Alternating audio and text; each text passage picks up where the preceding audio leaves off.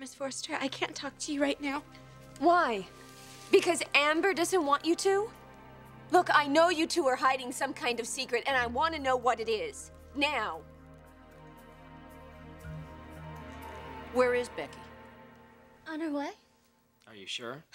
Yes, I'm sure. She just got a job at Forster International, you know. This is the most exciting thing that's ever happened to her. She's not gonna pass it up. Amber, you know, if she's not on that plane this afternoon, I wouldn't count on Eric giving her a second chance. She will be. I am so sorry that this whole thing got everyone so stressed out. You've been stressed out more than anybody. I know. It's just that I'm so happy here with you and our little boy. Sometimes it feels too good to be true. Like something could just come along and spoil it all. And Becky was jealous of us, you know. Yeah, of what we're giving little Eric. Family, security, 2 loving parents. Everything she couldn't give her own child, is that right? Exactly. But I talked to her, and she's not out to get us. She's happy for little Eric. Of the way that he's gonna grow up surrounded by people who love him. If she's so happy for us, why did she take off with our child? Oh, well, that was just one of those impulse things. You know, I mean, she knows it was wrong. But that's not the point. The point is, she's not a threat to us. Nothing is. God, it almost feels like a miracle sometimes. That after all of the obstacles that we've had to face, one after the other, that finally we can just relax and enjoy what we have. Each other. And our little boy. It's more than I've ever had, Rick. Yeah, I know. I will never let anything get in the way of that.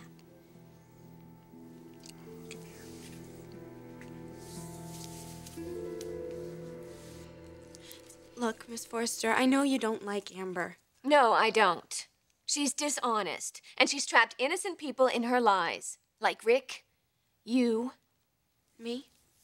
Well, whatever is going on here, Becky, it's obvious you're not very happy about it. Amber's not forcing me into anything.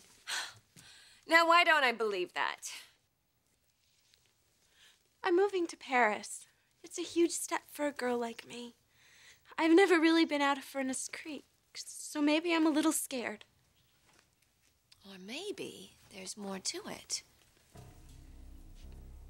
Come on, Becky. You can tell me what it is. Maybe I could even help you. Go on. My God, what has Amber done to you? Nothing. You don't care about me. You just want to break up Amber's family and send her and that baby back to Furnace Creek, and I am not going to help you do it. But you could, right? Is that what you're saying? No. Becky, you know something that could rip this marriage apart. Now tell me what it is. I need to know.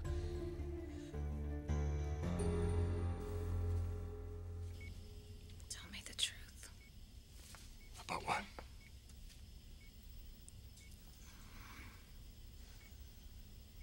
The house. Is it a mess?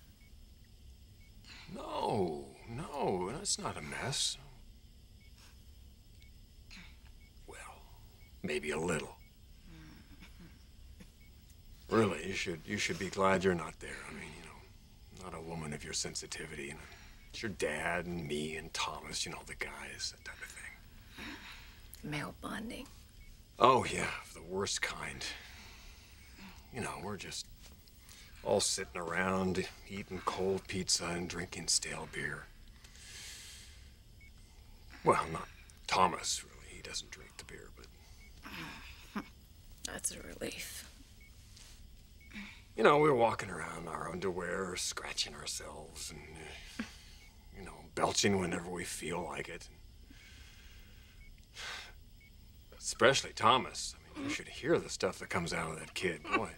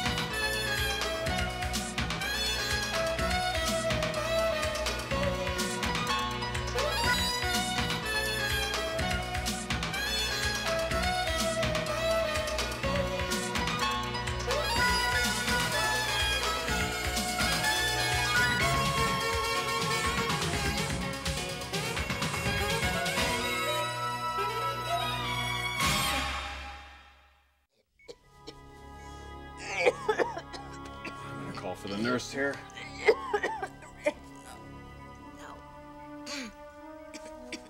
Okay. Oh, you're not okay, Doc. I'm okay. I'm fine. Sit.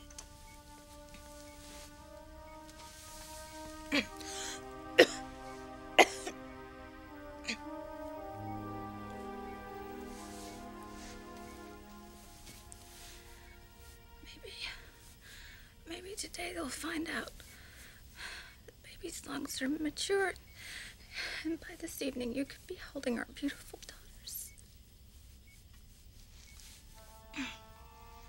You'll be worth it, sweetheart.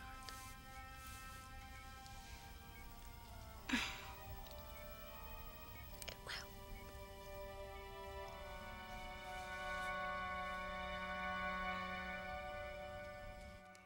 Let go of me. What is wrong with you? Why do you want to break up a happy family? Happy? Oh, of course, you're getting Amber's version. The truth is, my son is miserable in that marriage. No, Rick loves Amber. Becky, he only married Amber for the sake of the child. Sooner or later, that marriage is going to fall apart all on its own. But it can't. What about the baby? What would happen to my little cousin? What about the baby? You really care about him, don't you? He's here? Oh, yes, he is, but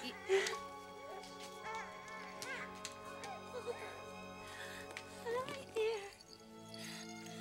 Hey, little Eric. Oh, did you miss me? I'm right here. You don't have to fuss. No. I'm here to miss you.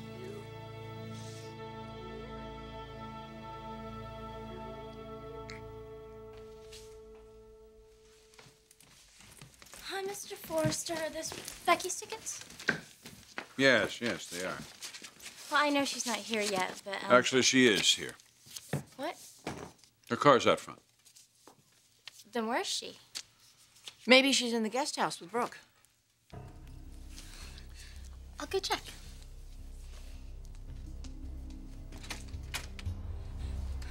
Oh my God! Becky's at the house with Brooke. Please don't say anything.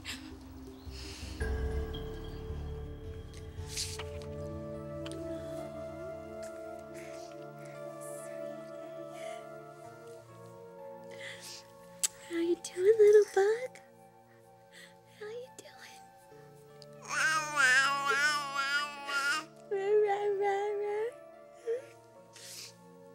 How can I leave you?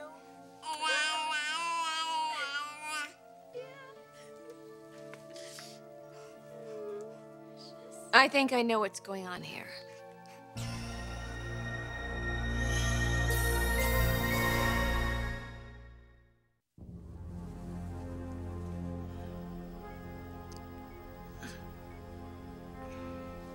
How's Thomas?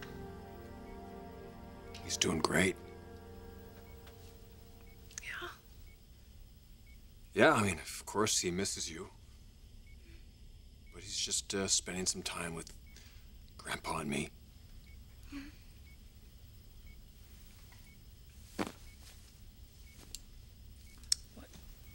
What do you guys do? Oh, we just sort of hang out. And yesterday we went in the ocean. That kid's a real sand magnet, I'll tell you. Sand everywhere on his toes, in his ears, in his diaper. You can't get enough of it.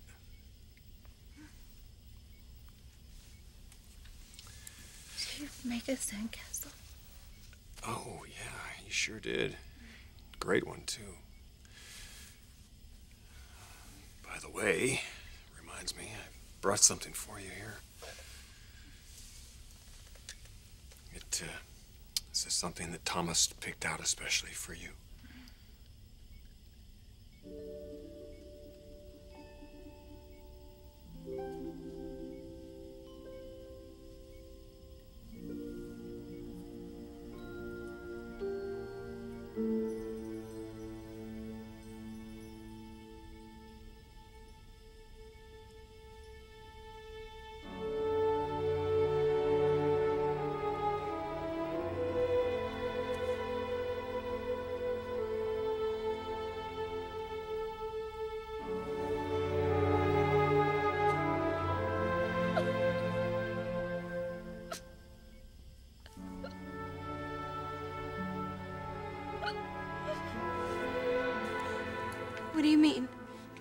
It all makes sense now. What makes sense? The baby. That's what this is all about. I don't know what you're talking about.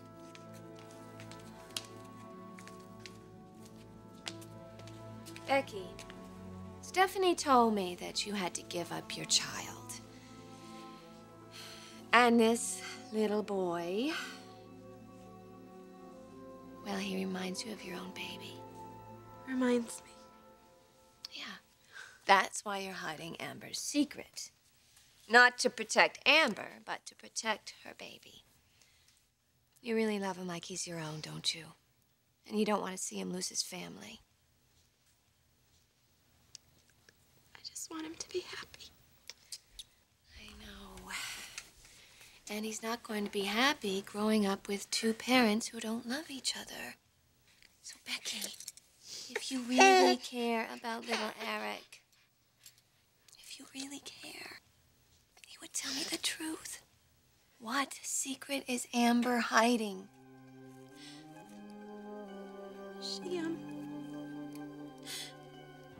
She's not really. What are you doing? Come on, Becky, you can tell me. She has nothing to say to you. Amber, so help me. Come here. Hi. Oh, there he is. Hey, little guy. Is everything okay? He's fine. Well, this was one hell of a disappearing act you pulled, Becky. I'm sorry, Mr. Forster. I'm sorry, that's all you have to say? You take the baby, you don't even leave a note? You know, I already gave her a big lecture about this, and she's got a plane to catch. All right, so now wait a second. I'm having serious second thoughts whether Becky's ready for these responsibilities. Mr. Forster, I know. She is definitely. How can you say that? She just went to say goodbye to her parents. And Becky realizes taking the baby away from his family, you know, it was a mistake. Please, Mr. Forster. This job is her one chance to turn her life around. Please don't take that away from her. This means everything to her. One more incident like this. Mr. Forster, I never meant to cause anybody any harm. I didn't mean to. Becky hurt promised you. me that this would never happen again. So let me just take the baby and we'll put him back down. Tell you what, why don't you put him down and you could say goodbye. Yeah, come on. We'll catch up with you all at the house a little later. God, that was close. Amber. What?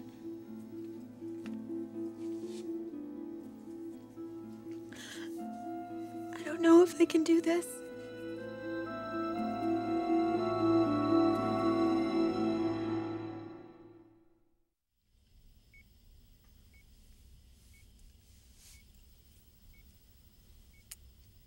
It's so sweet.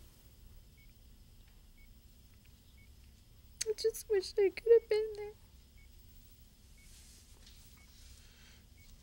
Well, you can be. A few weeks. No, you can be there right now. You see, that's a magic seashell. If you just hold it up to your ear, you can hear the ocean.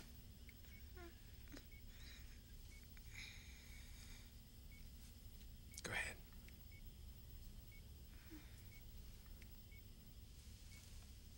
Now close your eyes. Yourself lying on the beach with Thomas and me, and you can feel the warmth of the sun on your body. And the only thing you can hear, the only sound that you'll hear is the sound of the ocean.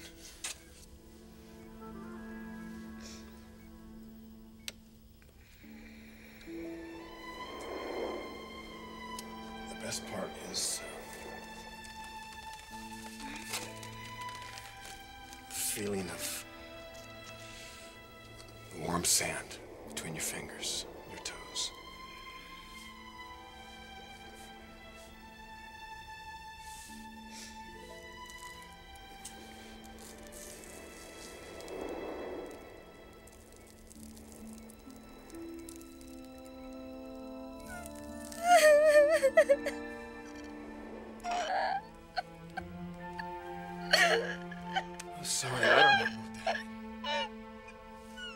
lying here fighting for your life, and I'm making jokes and bringing in sand, and I don't know what to do, God. I don't know what to do. I'm sorry, I just don't know what to do here.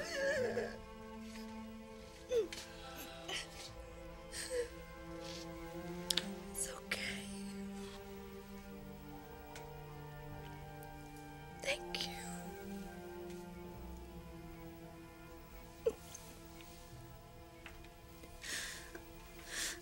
It's the most beautiful,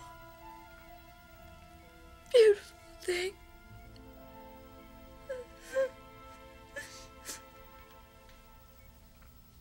I love you. Doc, I love you. I love you too. I don't.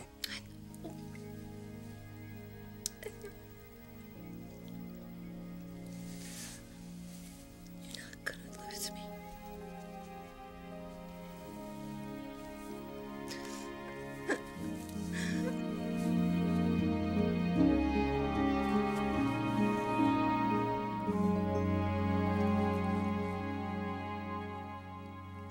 Don't even start. Me and Amber, I don't think I can do this. We agreed that everything. I know. I'm sorry. I thought I was strong enough. Oh, you are strong enough. You are. But he's my son. What can you give him? Nothing. It doesn't matter. Of course it matters. Of course it matters. Oh, you know what? We are not even going to discuss this. The limo driver's already here. Your bags are already packed. They've been packed. Everything. I don't care. Stop it. No, stop. You can't do this. No. We are this close. You want to run off with him? Huh? And what? What? I don't know. Ruin his life. That's what you'd be doing. Now you are gonna go over there, kiss that baby goodbye. Go over to the Forsters, thank them, then get your butt on that plane. I can't. You have to.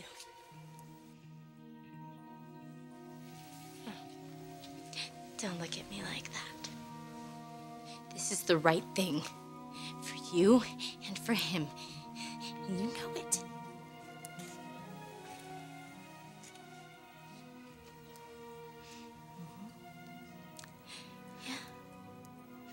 If you love him, you'll go. Right now, you will get on that plane, and you will never look